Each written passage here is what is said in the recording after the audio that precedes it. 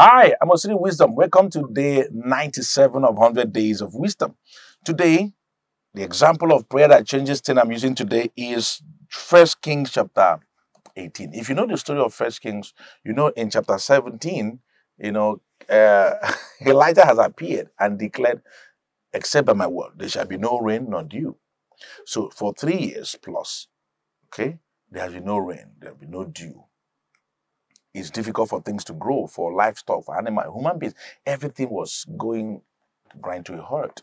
And Ahab was looking for Elijah. It was like a wanted man. You know how we put wanted, wanted, wanted. They're looking for Elijah.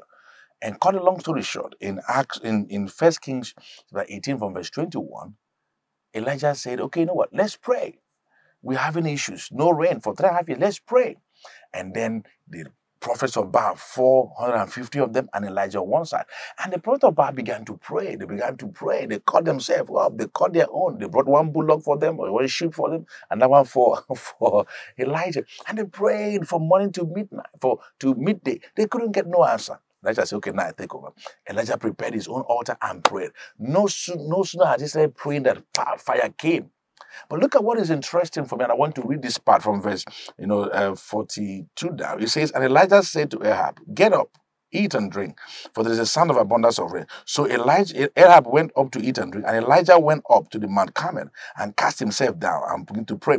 And he told the servant, go and check. The servant came and said, I didn't see anything. He said, for 7 times. At the 7th one, he said, I see a little thing like a hang of a human being. And then Elijah said, go and tell Ahab to go and prepare and leave this place before rain meets on the way.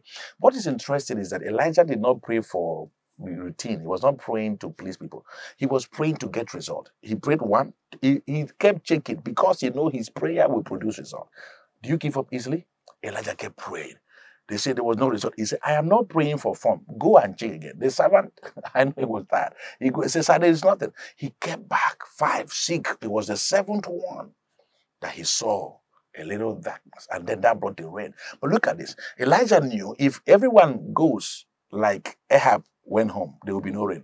So while Ahab went home, Elijah went to the mountain. When others have stepped out, step to the mountain. Pray. When you pray, you pray like a rainmaker.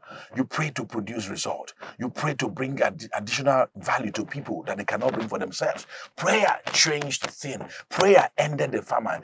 Prayer ended the drought. Prayer brought rain. You can bring rain of favor, rain of increase, rain of abundance, rain of restoration. Rain can pour when you pray. I challenge you to pray because you're a rainmaker in the name of Jesus Christ.